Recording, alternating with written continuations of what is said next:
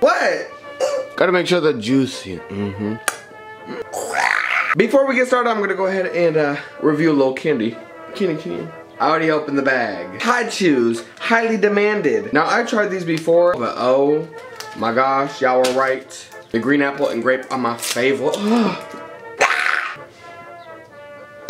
That was the last green apple.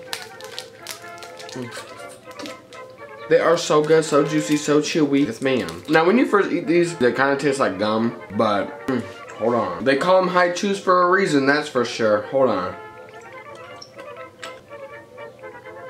So if you don't know what we're doing from the title of the video, we are going to be doing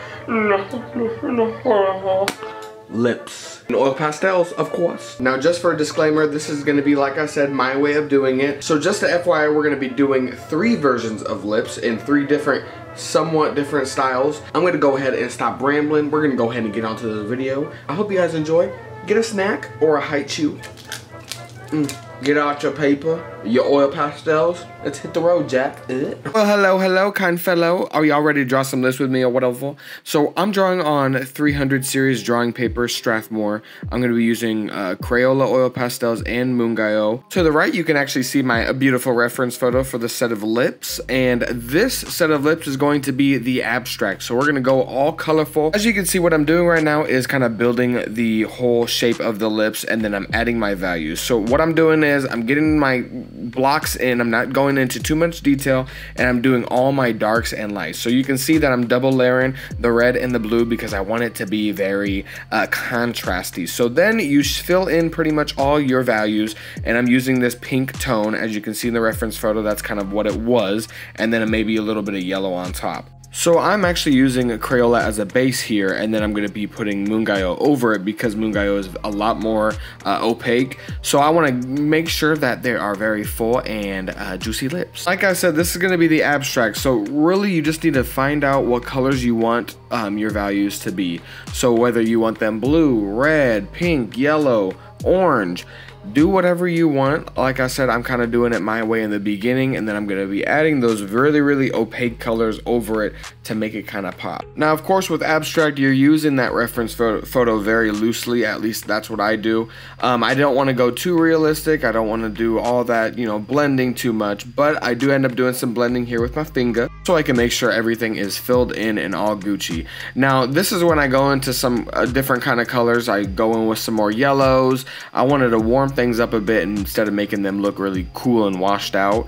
There you can see me adding some more highlight because, like I said, I want them to be juicy and shiny, like she just put on some chapstick whatever. Now, don't get me wrong, the outside of the lips are very important, but I'm not going into too much detail. I ended up making it look very Van Gogh-y, you know, like I wanted to make the lines very expressive. And one thing that I will say, to make a lip look really juicy and really voluptuous, the underneath the lip, I don't know what that's called, but you know what I mean, make it darker so that bottom lip really does protrude and make it look juicy. And of course, that little cupid's bow kind of ties everything together. Like I said, I didn't go into too much detail with this, but do whatever you want, however you're feeling the rest of the piece is vibing with. Also, be careful with the edges of the lip because you can make someone look really old with the creases. And onto the realistic looking lips, probably what y'all are waiting for. Now, I am no pro. I'm no pro. This was actually a little difficult because I've not done realistic looking lips in a long time with oil pastels, a long time. So I went ahead and took some oil pastel, the Crayola. They are very dry, so they are harder to blend with your finger. But for me, that's actually a good thing because I don't want to go into too much color at this point because I want to make sure I have everything lined out and marked out.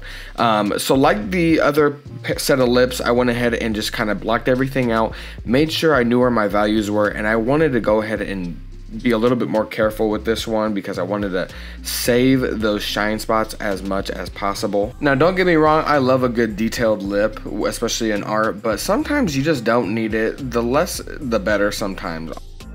Right here, you can see me kind of adding some different colors, adding some cool colors for the shadows underneath the lip. Now, underneath the lip was a very disgusting place throughout this whole like drawing. I don't know why, it would just cause me so much harm mentally. But like the other drawing, you can see I'm kind of adding some layers, making sure I have those dark spots to make everything kind of a little bit more cohesive and also very contrasty, so you know where the shine and you know where the dark is. And that's maybe one of the reasons why I don't do a lot of realism, especially with oil pastels, because you do have to use your finger a lot, and there's less building layers and more just blending and blending and blending. Now with this set of lips, like I said, I do a lot of blending with my finger, and it really does come in handy, these Crayola, because they are so hard, so you have a little bit more control over them. If you're using a really soft oil pastel, you're gonna have to do a lot more blending with your finger. As always, to each their own. However, I do choose to not do the realistic route, of course, but that doesn't say I can't do it. Now, don't judge me. These are not going to be perfectly realistic. There are some factors that keep you from doing completely realistic, especially with oil pastels. So don't get down in the dumps when you can't make something look photorealistic with oil pastels, because it is really, really hard. So as you can see here, I went ahead and colored around the lips just a little bit to make it more, flesh color. And then I went ahead and added some more depth, and right now I'm using the Moongayo, which is, like I said, very opaque, so it's adding that juiciness that I really want at this point. Now you can achieve this same exact look with just Crayola, so don't you worry. I am just showing you that you can use two different oil pastels with each other. Now, of course, the softer one on top and then the harder one on the bottom, but you can use this with just Crayola. I've done it before. It is 100% possible. I will say you might have to layer it just a little bit more with Crayola, but nonetheless, it will give you a great outcome. Now, right now, you can still see me kind of going into detail, but those will simply be washed away later on because I will add more and more layers on top. Now, that's one thing with realism too, is you slowly be making mistakes, especially with me, so don't take this as gospel, but I am making mistakes. That's how you learn. But as you can see, I'm still kind of blocking out my shadows, especially with the bottom lip. That's actually really juicy. I like that little bottom lip. Now, one thing about value, if you're still not understanding it, because listen, I'm no teacher, I don't really know how to explain it that well, but naturally, when I draw all the time, I squint my eyes like crazy. My eyes, when I draw, are probably squinted about 70% of the time. It's so funny. I used to get made fun of a lot. But what I didn't realize what I was doing is I'm pretty much finding the values when I squint. So I'm trying to block out all the detail, because that's what your eyes want to see. Your eyes want to see the detail. You want to go straight to the detail, because I wanted to for the longest time.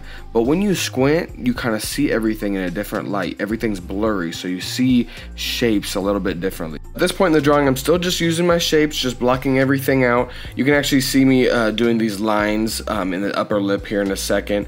Those are pretty much just to add like that lightness that's in there as well. It's not just dark, so I'm going to go ahead and blend everything out. You're going to be blending a lot with your finger, if you don't like that, go ahead and get a little Q-tip, because I know those can help as well, especially with oil pastel. But like I said, just look at your drawing. Don't go into too much detail too quickly. Look at the colors. If you want to mess around with the colors, that's fine with you. Just make sure you're matching the value pretty well. What you'll also notice, I go back and forth a lot. So I will lighten up an area and then I'll quickly darken it. That's just kind of the rule of thumb with art in general. You know how you go back and forth on some stuff.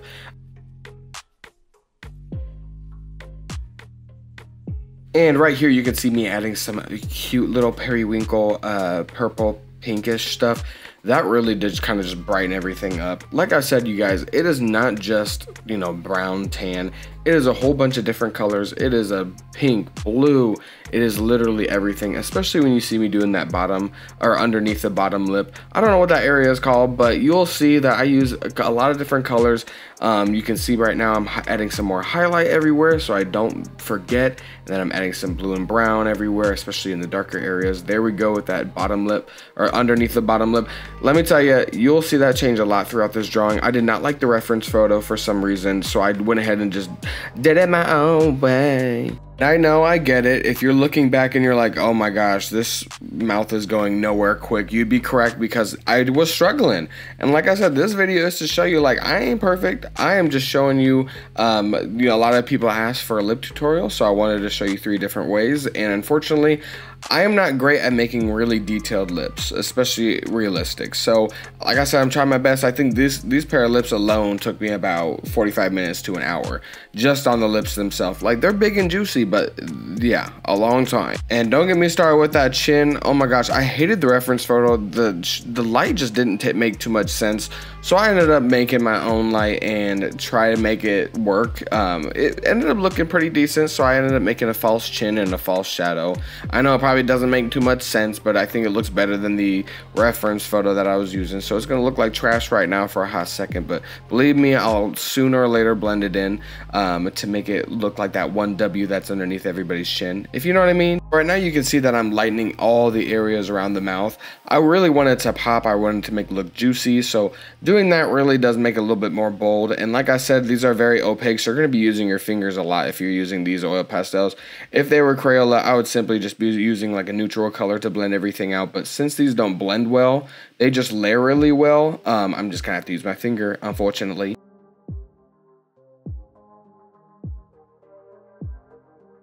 At this point, I felt like I needed a little bit more detail and a little bit more highlight, so I went ahead and went in with my white and did these little lines on the lip. You don't want to make it like a circle like I do in my like goofy abstract portraits. I wanted to make it look a little bit more realistic, a little bit more natural. Of course, these aren't 100% natural and 100% realistic, but I didn't want to do too cartoony, especially if I'm trying to show you how to do realism, lol.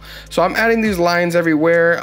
Like I said, I'm still kind of blocking everything in, but I am going into more detail this time, especially with the upper lip because it was a little yellow in the reference photo. Of course, I'm lightening that area underneath the bottom lip. Like I said, I had some struggles, but right now it still kind of looked cute, but it still needed some work, definitely. So I went ahead and blocked out the chin in white and kind of didn't restart, but I kind of reshaped it once more. And once more, I went ahead and reshaped that bottom upper chin or whatever it's called. Like I said, I wanted to make it look like a W type thing, and it wasn't really working. So of course I'm layering, kind of flaring that up, that shade up, and of course using my finger. And I think it ended up working a little bit better. And for the longest time, I actually didn't do this with my artwork. I did not, on the edges of the mouth, on the corners of the mouth, I didn't flare that shading up. So right now you can see I'm adding some darker colors around the edges of the mouth. That really kind of just adds an effect of depth and that they're actual lips instead of just like stickers. And now I'm just adding some detail on the bottom lip. Like I said, using those lines really does help because your lips aren't always perfectly smooth unless you always have some lip gloss on or lip fillers. So you're gonna have to have those lines, and when you try to make them look organic, they end up looking artificial anyway. So just make them however you want to make them. There really is no right way because everybody's lips is different. But like I said, they're not super realistic, but you get it. Well, dang, I thought we were done. Anyways, I guess I'm adding some more contrast underneath that bottom lip. Y'all, please don't roast me. Half the time I don't know what I'm doing, so I'm really just practicing and showing you guys what I do. This is not the right way, the wrong way. This is just my way. I still need a lot of practice, especially with realism. I did get a lot of DMs asking for a lip tutorial, so here it is. So I really hope this did it justice for some of y'all. I am so sorry this is not like step-by-step type stuff, because in my opinion, lips are the least detailed amongst a lot of portraits. It's the nose and the eyes that really kind of engage you. It's the lips that are mainly the ones that are the least detailed, but they look the most detailed. So don't let your eye fool ya. They aren't all that with a bag of Cheetos. At this point, I'm just kind of fixing all these little smudges everywhere with some other neutral colors, and then I'm also adding just a little bit more details in areas and a little bit more darkness. Other than that, it's done. Yes, yes, yeah. Look at that. Yes, ma'am. Now it is time for what I like to call my kind of style, which is a mixture between, you know, semi-realistic and then very abstract. So this is what I like to do. Pretty much, I'm going to go through it like I normally do. It's going to be quick because you kind of get the spiel. Doing the same, kind of blocking out your colors, but this is going to be more cartoony. But the outer areas are going to be a little bit more realistic, like the one we just did. Now, like I said, I like my lips really, really juicy. I want them popping. So I like to have those areas that are white, super white. I don't really like to touch them other than the normal color of the paper. Now, one thing you will realize with this set of lips is that the anatomy really does not make any sense. You'll see by the end there's a lot of grooves and a lot of lines that really make absolutely no sense. But you know what? That's kind of how I make my mouths. It's kind of cute. Just want to mention again, all three pairs of lips are using the same reference photo, of course, different interpretations. And you'll see that even the shape of these lips are a little bit different. I made them a little bit more juicier or whatever. There will be no scratchy scratch, so if y'all waiting this whole time for some scratchy scratch, unfortunately I did not use it in any of these lips, but you can kind of imagine where I would put them. I would kind of put them in the grooves in the lips and of course around the mouth.